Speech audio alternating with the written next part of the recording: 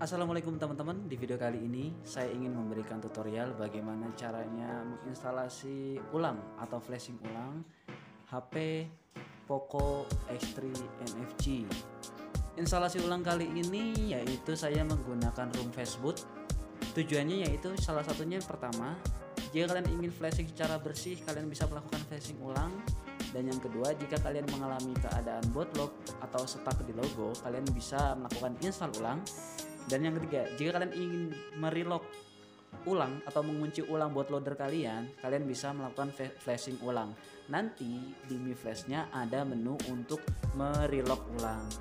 Salah satu syarat ketika kalian ingin melakukan flashing ulang dalam mode fastboot atau menggunakan room fastboot, kalian harus melakukan unlock bootloader terlebih dahulu.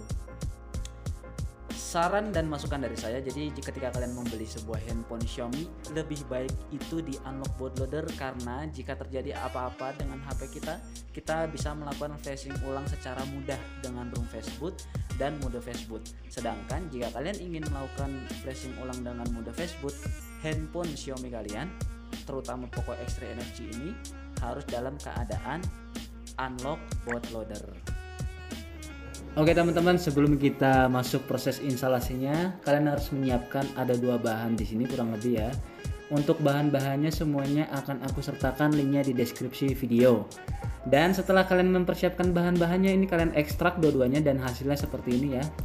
Untuk pertama kali kita install dulu Mi Flashnya. Di sini aku menggunakan Mi Flash keluaran atau versi yang 2017 ya. Kita next, kita install seperti biasa ya. Sebelum kalian melakukan flashing, pastikan kalian sudah melakukan instalasi driver USB-nya supaya nanti proses flashingnya itu berjalan lancar atau handphonenya terdeteksi dengan sempurna di komputer kalian.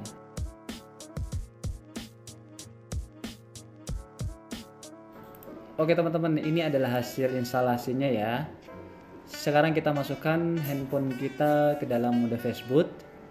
Sekarang kita masukkan HP Poco X3 NFC kita ke dalam mode fastboot. Ini kita matikan terlebih dahulu. Lalu kita masukkan ke dalam mode fastboot dengan cara memencet volume ke bawah dan tombol power. Nah, jika sudah masuk ke dalam mode fastboot, sekarang kita masukkan kabel USB ke dalam HP kita. Oke teman-teman, ini sudah kita masukkan ya. Sekarang kita lihat ke layar komputer kembali.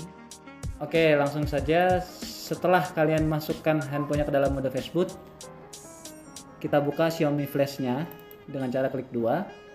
Oke. Nah, di sini sudah terbuka ya Xiaomi Flashnya. Dan sekarang kita klik refresh di sini. Karena HP-nya tadi sudah kita koneksikan ke komputer. Sekarang kita klik refresh di sini. Dan ini adalah device kita sudah terdeteksi ya dengan kode-kode seperti ini. Jika sudah seperti ini, sekarang kita klik select di sini. Kita pilih room-nya. Room fastboot hasil ekstrakan yang tadi. Kita oke.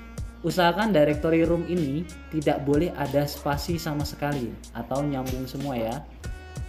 Tidak boleh ada spasi. Kita refresh lagi. Lalu kita kembali ke menu paling bawah sini. Di sini ada clean all, save user data, clean all, dan lock.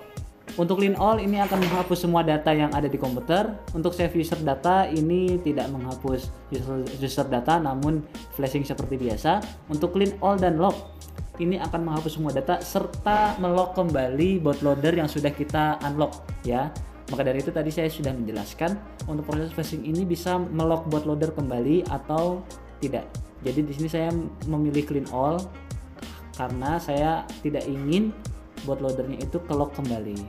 Jika sudah seperti ini, room sudah terpilih, device sudah terdeteksi, clean all di sini saya sudah memilih clean all. Lalu kita refresh dulu. Setelah refresh selesai, kita mulai flashingnya. Oke teman-teman, ini HP-nya sedang dalam proses flashing ya. Tadi di sini masih proses flashing ya. Jadi kita tunggu saja sampai dia benar-benar selesai proses flashingnya.